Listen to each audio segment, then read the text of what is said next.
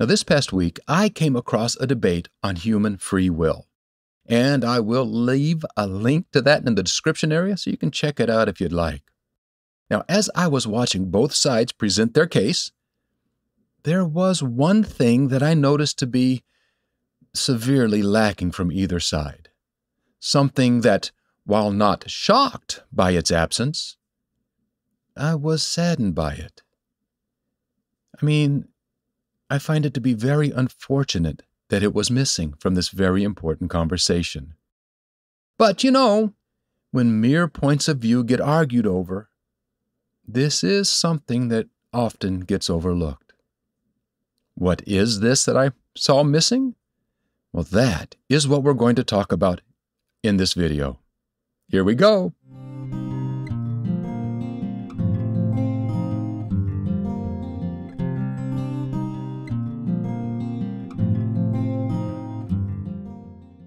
So welcome to our kitchen counter, the perfect place to enjoy some very delicious conversation, all the while sipping on some richly satisfying coffee.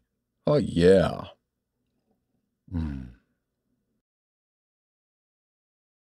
Very satisfying indeed. So, what was missed in this debate? Well, let's not put the cart before the horse, shall we? Let's begin by answering a simple question. What does it mean to be a Christian?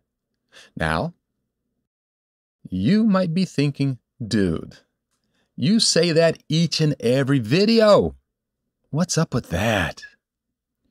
Well, quite honestly, it's because I keep encountering people who claim to be Christian, who seem to have forgotten, who think that it is only a religion with religious practices and mandates that need to be kept and observed. So, I honestly find it's important to always stress this. So, what is Christianity? It is a following of Jesus that involves, first and foremost, a relationship with Him that then leads immediately to studentship from Him, that then leads immediately to living a life for Him based upon everything He teaches. And so, even this matter of human free will must be tied to a relationship first and foremost. Or it is rather pointless to talk about, truthfully, from the perspective of Christianity. Now, you might be thinking, oh, great. You're going to be talking about love again, aren't you? That's what was missing. Don't you ever get tired of talking about love? No, I don't, actually. And yet, if I may make an inference from your question, it suggests that you do get tired of talking about it. So, could that be that perhaps, that's because you do not have an adequate understanding of what love truly is? See, I keep talking about it because the Bible itself keeps talking about it and how important it is to life. And, the Bible never says that love is merely an emotion, a set of feel-good, warm fuzzies that you have about yourself and the world, inspiring you to say, all we need is love, man. That is a very stunted understanding of love. See, everywhere love is mentioned, it involves doing things, taking actions based upon it, giving of yourself to others, living things out. See, love is also always about someone else, other than ourselves. Whether that other person is a fellow human being or God Himself, it is always directed toward another. See, the biblical view is this, if I may sum it up. To love is to be living life. Now, I'll save an exploration of love in the Bible for another day. That's not the topic of our chat. But I will list several passages where Jesus tells us just how important it is, and, where the apostles tell us how vitally important, how basic it is to life in Christ. See, love is a way of living. Okay, well then, coming off the soapbox now. So, what does all of that have to do with free will? Well,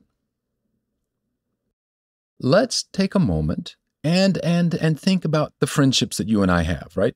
Any friendship that you have. Whether that friendship leads to someone being our best friend or even a marriage partner.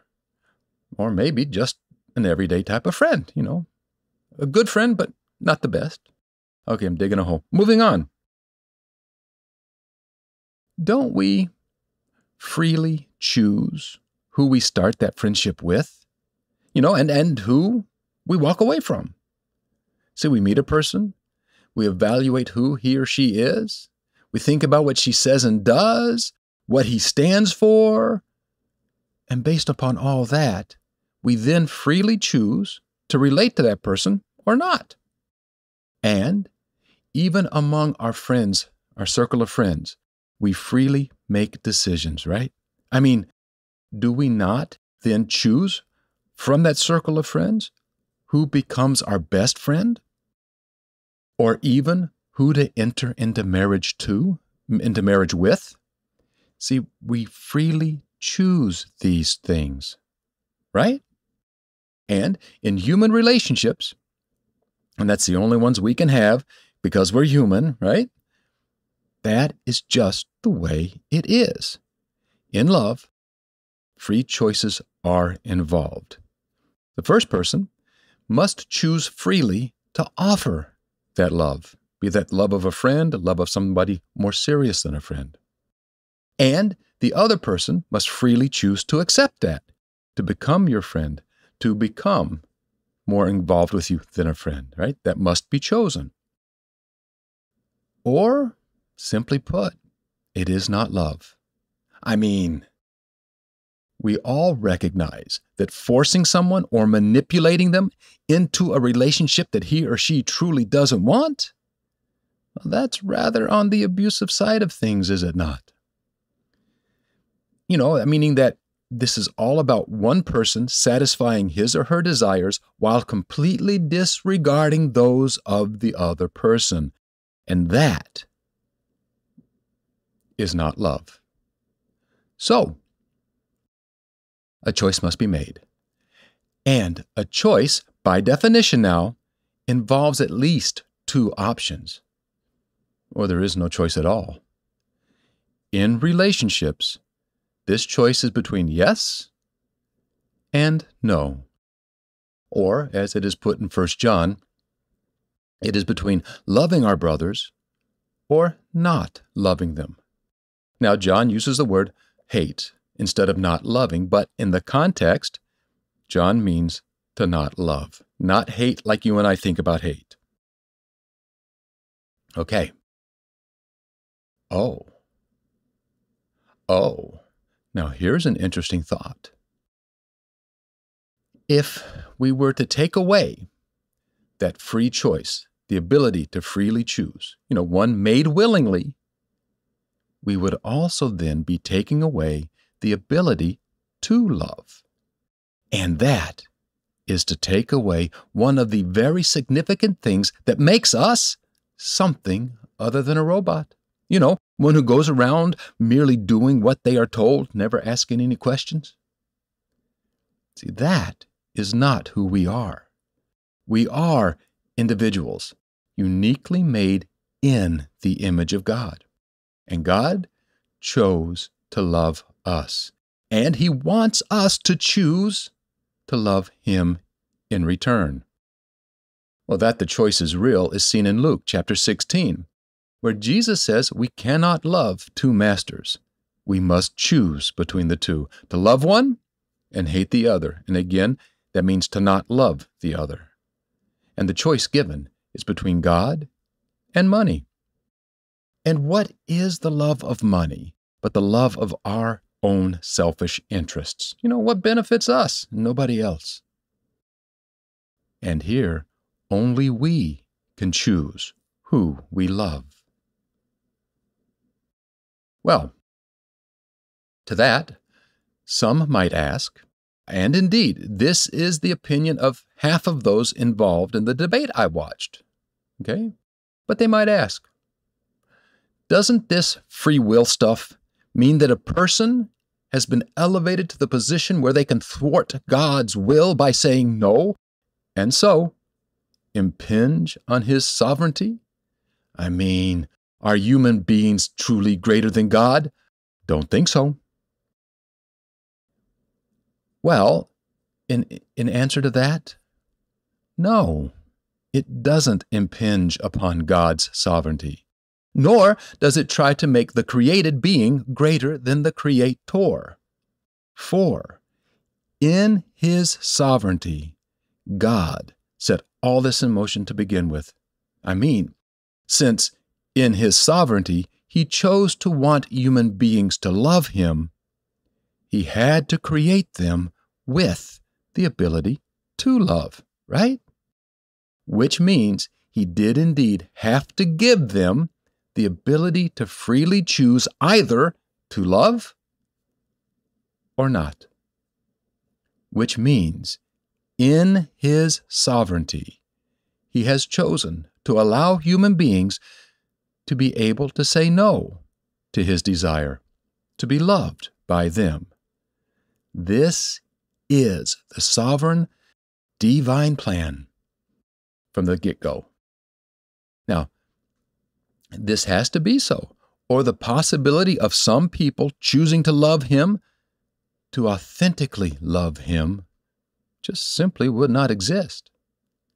See, everyone has the option to love Him, but real life teaches us that only some ever do. A lot of people say no. That's what we see happening all around us. And yes, that is a very sad thing. But there are also some who do choose to love God, and that is a very glorious thing. It's the person's choice. And without that choice, well, that some who do love would become none who do love, because they could not. Now, yes, there is much, much more that can be said about this topic, and there are many resources available to you. Now, as I've said, I will link to the debate, which started me thinking on all this, in the description area, and I will also link to a couple of other videos I found on this topic as well.